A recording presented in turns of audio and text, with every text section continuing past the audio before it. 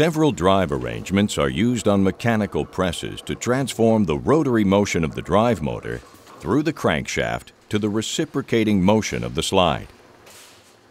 These arrangements include direct drive, single gear reduction, and double gear reduction presses.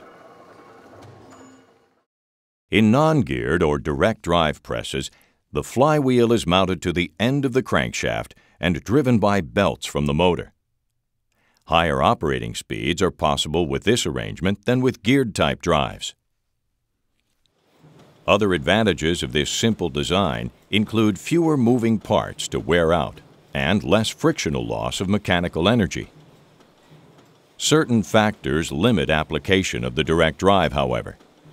The full rated force of the machine is only available very close to the bottom of the stroke, and the ability to deliver rated forces is substantially reduced if the press operates at less than full speed.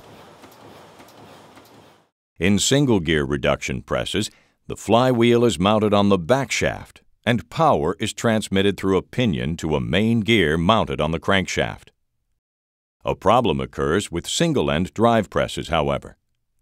Angular misalignment, proportional to the torque transmitted through a crankshaft with two throws, causes the side of the ram nearest the driven end of the crankshaft to reach bottom dead center before the other side. This results in a ram tipping alignment error. Angular misalignment of the crankshaft is avoided when the crankshaft is driven equally on both ends. This provides more accurate alignment under load than with single-end drive systems. Additionally, this angular misalignment is not an issue on eccentric gear presses, in which an eccentric is fastened to the main gears, thereby eliminating the use of a crankshaft altogether. Double gear reduction presses have two gear reductions from the flywheel to the crankshaft. These machines normally achieve a speed range from 8 to 20 strokes per minute and are used for difficult applications such as heavy deep drawing, cold forging, and flanging of large parts.